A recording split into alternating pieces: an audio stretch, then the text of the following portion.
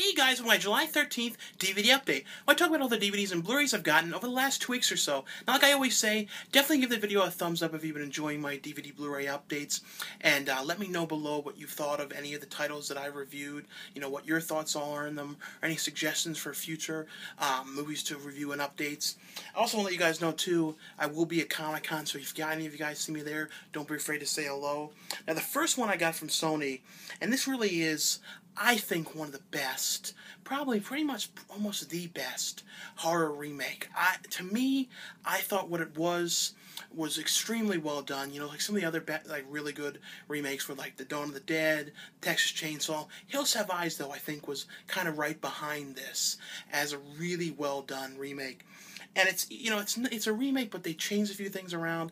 And there's also quite a few things. There's also all these kind of rumors that it might technically be a sequel, and there might be some connection to the originals. I don't know if that was rumors or if that's going to be a fact, because I know they're going to be making a sequel to this. And they've announced down the line, so they say, and they're doing a second Army of Darkness. But it's the Evil Dead remake. You know, I really thought this was an extremely creepy one. And the basic, you know, idea of it is, it's a girl who goes with her brother and her friends out to the cabin, and she's been addicted to drugs, and they take her out there to try and detox her. And, you know, she's had numerous drug problems in the past. They've tried to do things in the past with trying to get her off drugs. Never works. It always ends up back on it again. And, you know, they take her out there, and the kids end up finding the Book of the Dead in the basement, you know, and the one guy ends up reading from it, and you know the story with what ends up happening to people. I don't want to say everything that happens, but you know, she ends up becoming possessed and is acting crazy, and they kind of think that it's just kind of her because of the drugs, and it's giving, you know, she's having all these kind of side effects and things like that. But don't want to say too much more about the plot, because there's a lot of little things that were changed about it. I will say, though, even though this is not the you know, an unrated cut of the movie, I heard, you know, rumors down the line there may be a director's cut or something like that. But even as an R-rated film, this is probably the goriest mainstream, you know, horror movie I think I've ever seen released. Probably like the goriest movie next to Dead Alive, but there's technically was more blood in this than that. But this is one that I would highly recommend. Has a bunch of really cool, you know, featurettes on here. The one that I really liked was the one with Jane Levy, showing her, you know, on the set, you know, basically just like her video diary of the day and things like that. Always really liked that kind of stuff. This is one, though, you know, if you're a horror movie fan, you loved Evil Dead, I would highly, highly recommend picking this one up. This one I really liked, and was one of the best, like I said, remakes I think I really have ever seen. The next one from Warner Brothers. Now, this is one I was interested in seeing. Didn't get to see this one in theaters. It's Sylvester Stallone's new movie, Bullet to the Head. Now, this is an alright movie. It's basically, though, about Stallone as he's like this hitman, and it's him and his partner ends up getting killed. You know, they're out there, they go to kill this guy, get this guy, but then Stallone doesn't want to kill this prostitute, and she has this tattoo, and, you know, the one thing I want to say about this was, I was having a bit of a hard time trying to follow. I think that was what it was, too. It was like, something with the story, some of the stuff was kind of hard to figure out who some of the people were, and how they knew certain things so easily. Like, when he didn't kill the prostitute, like, they figured out that it was, you know, Stallone's character really easily. And for some reason, I wasn't picking up on how they figured those things out so easily. But it's basically, though, you know, he lets his prostitute live, and, you know, this cop kind of knows that, you know, his partner was killed, and, you know, so ends up kind of coming along with Stallone and trying to get to the bottom of who it was that killed his partner. And it's one of those kind of buddy kind of movies, when kind of reminded me like of Bulletproof, like the way the relationship was with Adam Sandler and Damon Wayans, where like he's like, well, I'm going to take you in, you know, and the cop keeps on saying to Stallone, and Stallone's like, oh, you're not going to take me in. So it's like that kind of back and forth, and it's like, I'd like to see you try, and all. It's a bad Stallone impression, but it's kind of like that the whole time with them two, like having all kinds of arguments about things and stuff. I don't know, I mean, it's a fun movie, but it's not a perfect movie. It's, like I said, too, it's a tiny bit difficult to follow. Kristen Slater was, you know, I always like Kristen Slater. He has a cool little part in it. I would definitely say it's worth checking out. More of a rental movie, though, but it was a fun movie, though. And the feature out on here was kind of one funny thing on here with them saying, like, having to go into this lake, and then there was an alligator in there, and Stallone's like, oh, I thought they cleaned them all out. The next one I got from Warner Brothers as well is 42, the Jackie Robinson story. This is the story about the first African-American player back when they had segregation on, when they had, like, whites-only teams and things like that. And it's kind of the story about him, and, becoming the first player on that team, and then kind of like all the problems that he goes through. Harrison Ford is like the manager that comes up with the idea of bringing him into the team. Harrison Ford really did a good job. He kind of became... It was very different than I've seen him in other movies. Like, I don't know, the way he looked and stuff, and the way he played the part, to me was like one of the most different kind of characters he's played in a long time. But I thought he was very good. There's a lot of character actors too that popped up in this. But the movie's basically about all the kind of problems that he goes through, and going to certain towns where they don't want him there, and they're kind of running him out of town, and all the kind of stuff about him having to try and if he fights, he's going to bring negative attention to it, and that he's on the team, and then he basically has to deal with it. And it's kind of about all of his struggles and all the kind of problems that he's going through while doing this. I thought it was a very well done movie, and I always like these kind of stories, true stories and stuff. It's a very sad movie though too. It's just when you look at how the things were back then and the way things were for African Americans and things like that, it's just very sad. Just how things were and how people back then and all that kind of stuff. So it's kind of emotional for that kind of stuff. But I definitely would definitely would recommend this. And if you like, history movies and you like baseball movies, this is a very good one. The next one I got from Shout Factory, Scream Factory line is The Fog. Now, I love these covers that they're putting, having commissioned to be made for their Scream Factory lines. Really, really well done cover on these. All of them have been really cool. Now, this movie was, directed by John Carpenter. I think it was like, he did it right. I think it was his first film after Halloween. I'm pretty sure. I think it was like 1980. So it was like 2 years after Halloween. It was kind of funny. I haven't seen this one in a long time. And for some reason, I had forgotten that Jamie Lee Curtis was in this one. I guess it was kind of one of the ones of his that I had not seen that many times. I remember, too, as a kid, when I first saw the movie, I used to tape things off of, USA Up All Night. I used to tape horror movies and things like that.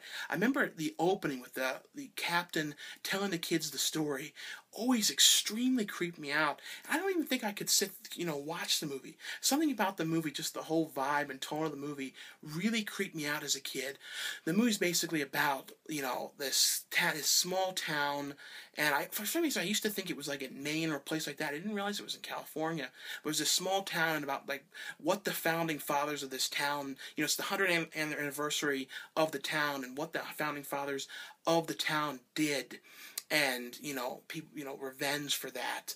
And it's basically about, pirates getting revenge because of something that it was done to them by the founding fathers. And then they come in the fog. So the fog starts rolling in. And that's the coolest stuff in this movie, is the stuff, like some extremely creepy sequences of fog. And the pirates in the fog and sneaking up. What's funny about this movie, too, is it's rated R.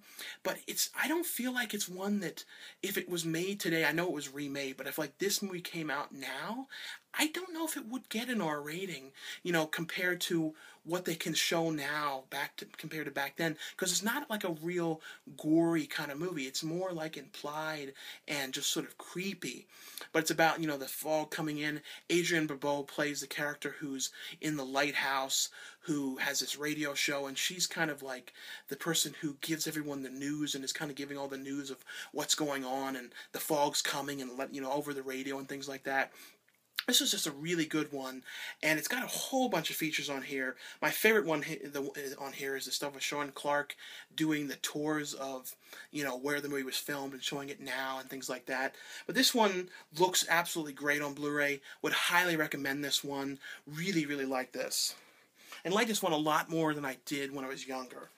The next one, this is, a truly cheesy, and this is what the whole point of this movie was. Even the director says this is supposed to be a cheesy, silly, not take it seriously movie. It was interesting too hearing that the whole aspect of the space, which you see in the beginning, and finding out that he was an astronaut and all that, was really not supposed to be known until the end of the movie. And I kind of wish they would have done that. When you hear his idea about what the original idea was on the features on this, what's the Incredible Melting Man. This is another one that's never looked better. You know, this is also one that, you know, if you've been to horror convention, you've always seen this one bootlegged. You know, the thing I love about Shout Factory and the Scream Factory line and all these kind of things is I can just see the bootleggers throwing away all these copies of things because Shout Factory is putting out stuff that, you know, people had never thought would, which is what I love about them, is that they're putting out so many lesser known and movies that have like a cult following and things like that. But this movie's about a guy who goes into space and he ends up getting, in Saturn and gets kind of radiated and comes back and he's all burned and he's like the melting man and escapes from jail. And there's this great scene of him chasing this nurse and her flying out of the window and through the glass. And the whole movie is really just about this guy melting and like falling apart and his ears coming off and things like that. And he's just going around killing people. And then one guy's, the cops and stuff are trying to find him and track him down. But that's essentially the movie. But it's, Rick Baker did the effects in this, and it's cool effects, melting, things like that. That's basically the plot of it. It's just, him going around melting everywhere. But a really fun one. And this one kind of is a similar kind of a movie. This is from Synopsis, and it's Street Trash. This is a really, really cool one. It's kind of funny, too. I haven't seen this in a while, and I didn't realize the kind of one aspect with the liquor in this. There was more to it. I kind of, when I thought back on it, I always thought it was just kind of the meltings and stuff like that. But this is about a kind of community of homeless people that live in a junkyard, in this whole tire yard. And it's kind of like some of them are from Vietnam, and they're Vietnam vets, and kind of they're all sort of shell-shocked, and the one guy's kind of crazy. And there are some scary-looking people in this. They found some truly creepy, freaky people to, for the cast of this movie. But it's basically about this guy who works at a liquor store ends up bringing out finding in the wall, this old Viper liquor that he gets rid of. It's been expired for years, sells it for $1, and these homeless people are buying it, and it's, making them melt. The one guy melts in the toilet. It's kind of about that, and then about mainly about these two brothers and stuff who are living in this, tire community in the junkyard, and kind of all the weird things that are going on there. But this one, too, I couldn't believe how good this one looked. Like, yeah, it's almost like it was shot yesterday, and you would never expect a movie like this to look as good as it does. But that's one that's a really fun one. The next one from Synopsis as well is The Hands of the Ripper, which is a movie about Jack the Ripper's daughter, and it's about, this girl who ends up witnessing, her father, who's Jack the Ripper, killing her mother, and it's her years later. She's living with this, this woman who does, tarot card readings and tells fortunes and things like that, and for some reason it doesn't hit her till later when she starts kind of going crazy. But every time she sees like reflective things and jewelry and certain things, they kind of trigger the memory of what her father did, and she kind of like goes crazy and kills people. And they did some kind of cool techniques with like having her hand looked like her father's hairy hand as Jack the Ripper, and kind of, I don't know, it's just this weird one. I like this one. It was a Hammer horror film, but it was about kind of her, and then she lives in with this guy, and she's trying to kind of study her and figure out what's going on and kind of trying to help her, and still she's like killing everybody. But I thought this was a good one. The next one I got from Anchor Bay is A Demented, which is a zombie film. It's basically about these 6 college friends, and they end up, they're staying at the one friend's kind of country house, kind of middle of a small town, not a whole lot of things around, and they end up hearing that there is a terrorist attack coming. They hear it from the father, and that there's this bomb that's going to fall, and basically the bomb lets out this kind of chemical that turns people into zombies, and they're kind of like they're kind of like 28 Days Later, which is more, people say infected, but it's kind of like that. It's zombies, but not exactly, because it was pretty much zombies, but they're running really fast and more like crazy, like just acting nuts and like have super strength, things like that. And, they end up breaking, because the house that they're in, there's all kinds of windows everywhere, so the zombies just run right through them, so the friends have to kind of like hide out in the house, and it's one of those kind of things, them trying to escape and trying to figure figure out what they're going to do. And I thought it was a pretty, interesting zombie movie. Nothing, majorly different or anything like that. But I always love these kind of zombie movies, and that was basically what it was with them trying to basically get out of this town and, all the kind of things they were going through to try and get out of there. And the next one I got from MPI. This is one that I was really looking forward to watching, and it's Would You Rather. Got a whole bunch of different people in it. Brittany Snow, Jeffrey Combs, Sasha Grey. The one guy from My Name is Earl was in it, who played Jamie Presley's boyfriend in the show. I can't remember what his character name was in that, but, I thought it was kind of funny that he was in this, because he always has that same look, like he was in it, name is Earl, I don't know, he's kind of like Jason Leigh, they always keep their same style and look. But the movie was basically about Jeffrey Combs, who's this kind of rich guy that, has this kind of party every once in a while where he invites people that he thinks deserve it, and at the end of the night, he's going to give the winner whatever he's going to do at this party, money for whatever their prom is. They all have their own issues and things like that. So, all the people get there. Brittany Snow's character's brother, has a disease and needs a certain type of, surgery and a bone marrow transplant, all this kind of things, but doesn't have the money for it. And, Jeffrey Combs' character's like, oh, I'm going to give whoever wins the money. But when they get there, it's, they have to do these kind of challenges that are timed. When it's would you rather do this? Would you rather electrocute yourself or electrocute this partner? Would you rather stab yourself? I'm not going to say all the stuff they do, but it's all these different things that they do, and it keeps getting worse and worse, the things they have to go through. I thought this was cool, a pretty good one. John Hurd was in it, who's the dad in Home Alone. I don't know, I thought this was a really pretty creepy one, really well done, and if you like, Jeffrey Combs, he's in the whole movie, not just like a little cameo or anything, and he did a really good job. Same with Brittany Snow. Definitely would recommend this one. Very creepy movie and a really creepy concept. The next one a lot of people have asked me about, and I really like this one. I picked this one at Best Buy, and it's Spring Breakers. It's the Harmony Korine's new movie. Now, this movie's gotten a lot of people who are, either really like it or really hate it. And the thing with this movie is it's Harmony Korine. And if you have to like his movies, and you have to know what you're getting into. And if you've seen, Gummo and some of his other movies, they're kind of, the storytelling is a very different technique, the way he does it. A lot of kind of images and kind of things kind of repeated and kind of things cutting all over the place with the timeline and things like that. And you have to know what you're in for with it. But this is about these four friends, and forget it offhand who it was. Three of them ended up robbing this diner to get money to go on spring break because they didn't have any money to go. And the reason a lot of people were seeing the movie, people who probably wouldn't normally, was because of Vanessa Hudgens and Selena Gomez.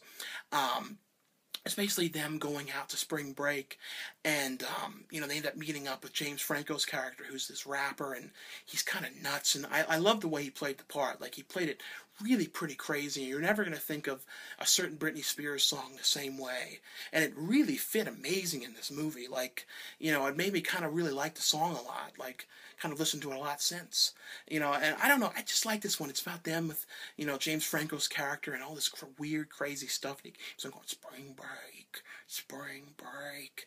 I don't know, I liked it, but it's a movie that's not for everybody. I suggest you see Gummo first, and you see some of his other stuff, and look at the trailers and stuff, and because it's a different type of movie. The next title from Image that I got was the Dick Van Dyke Show, which is the complete 4th season. Now, one thing I want to say is this really, really looks great on Blu-ray, and it kind of makes you wonder, I kind of hope now that other type of shows, from around this time and a little earlier and things like that, I don't know if they have high-quality files of, things like Gilligan's Island and I Love Lucy and things like that, but it would be great to see them in HD. But the Dick Van Dyke Show is about Dick Van Dyke's character, who's this writer, and he writes for the show, and he also does, things on his own. It's about him and his friends and kind of the things that happen with him. And the episodes on here that I really liked was the one when they go to this haunted house, and like everything around him is, you know, once they go to this, stay in this hotel, and the hotel's booked, and they go to this, stay in this cabin, and everything's moving on there, and kind of the resolution to it was really good. And the other one, when he goes to prison and gets mistaken as an inmate. I don't know, this is just a really fun show. Has a whole bunch of features on here, commentaries, a whole bunch of stuff too, talking about like the specific episodes and things like that. Just a whole bunch of different stuff on here. This is a really fun show. The next one, I just finished watching this now, Detention of the Dead, and this is from Anchor Bay as well.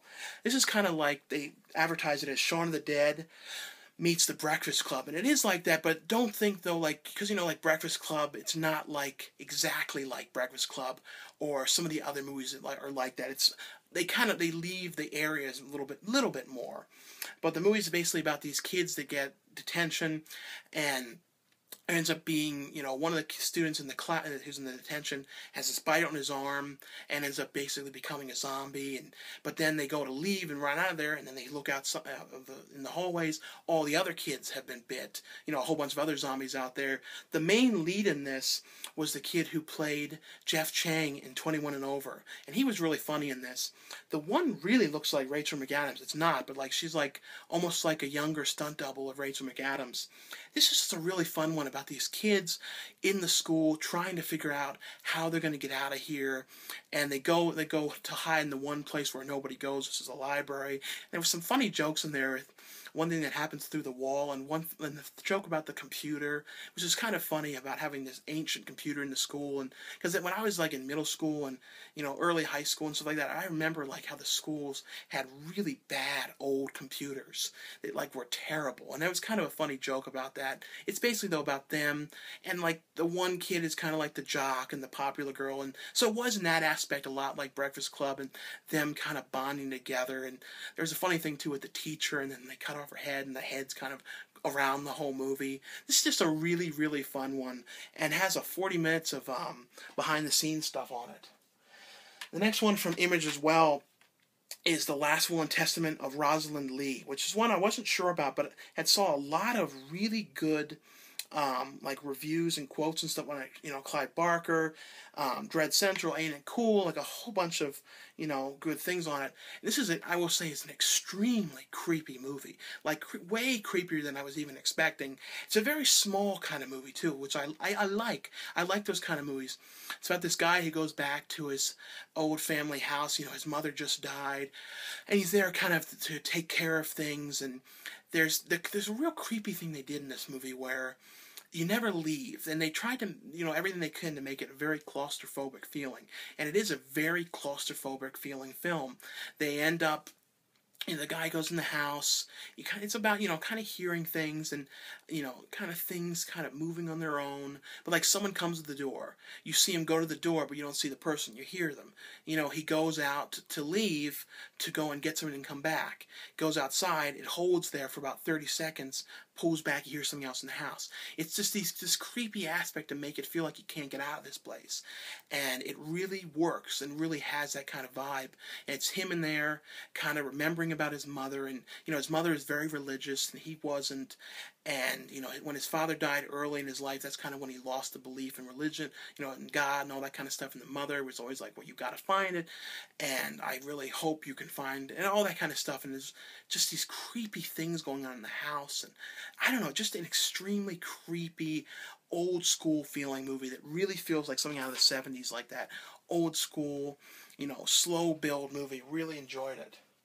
This one, on the other hand, you know, I like to always try and find some really decent stuff about movies. I really try, and I don't like to say a lot of negative stuff about stuff. This, on the other hand, you know, it's an experimental movie, and I understand what it was, and I get it, but I could not get into this movie for the life of me. It's from Anatomy Pictures, and it's Blood for Irina, and it's kind of supposed to be like a Jess Franco 70s film, and I understand that, but it's not like that, really, to me, because like those were all kind of, you know, those kind of movies. They have the music, but they had dialogue and stuff, and they had stuff happening, and this is about this woman who's like in a motel, and there's no dialogue in the whole movie, and she's traipsing around, and the music is okay. The problem, too, is a thing like this, it looked really video-like. It looked like it was shot on like kind of a consumerist camera, not like a really great camera or something. Like, I don't know, just something about it. Like, I would rather it would have been shot on film if they were going to try and go for that look. I don't know, to me, I just did not like this. I can't find anything positive to say on it. Like I say, rarely do I find something that I really disliked. The next one from E1, and this is a really fun show, and I think it was on Cinemax. Yeah, you see, I'm pretty sure it's a Cinemax show, and it's Femme Fatale's, you know, this complete second season. It's basically like done like the pop comics and things like Creep Show, but it's not really horror stuff. It's more like kind of sci-fi mixed with like drama and kind of mixed with all kinds of different stuff. The one on here that I really liked was about this reality show and these contestants on the reality show. And, you know, people in there started dying off. I thought that was a really pretty good one on here. But that's what mainly it is. There's a bunch of commentaries on here and some features on here and stuff from Comic-Con and things like that. But like I said, it's like a pop comic kind of anthology series and about like mainly about women and like all these different things that are going on. I don't know. I just think it's a fun show. A lot of cool like cameos and things like that. The next one from EI Cinema. This is Henrik Kodos. I never know how to say his name right, but I watched a bunch of his stuff. Been friends with him on Facebook for a long time. And it's Babysitter Massacre. This is a really fun movie. I like these kind of things. It's, you know, a throwback to 80s movies. It's about, like, you know, years back, these kids, well, this one girl was going out, and, you know, I think it was on a sleepover, and one kid ends up getting killed, and all the friends kind of disowned her, and, you know, don't want to speak to her anymore, and it's years later, and all the friends are getting back together for a sleepover, and somebody's killing them off and wearing this mask and things like that. I don't know, it was just a fun slasher film. I thought the mask in it was just, like, not the greatest mask. That was the only thing I would say about it. The last thing I got from Millennium Entertainment is Mindless Behavior. This is a concert movie documentary about the group Mindless Behavior. This was, you know, it was an interesting documentary. It was kind of about, too, how they, you know, about, like, kind of bands and groups that are kind of made by, you know, kind of put together, you know, not like ones that are like friends ahead of time or things like that, kind of about producing and making a group. And it was kind of interesting about that and like showing where the kids came from and how, you know, successful and big that they've gotten, and mixed with, you know, concert footage and things like that. But I thought for what it was very well done and interesting too, you know, about just showing how they put together the groups and things like that. But anyway though, guys, thanks a lot for watching the new update. And like I said, definitely leave a comment below and give the video a thumbs up if you've been enjoying these. And if you see me at Comic-Con, definitely say hello, and I'll see you guys later.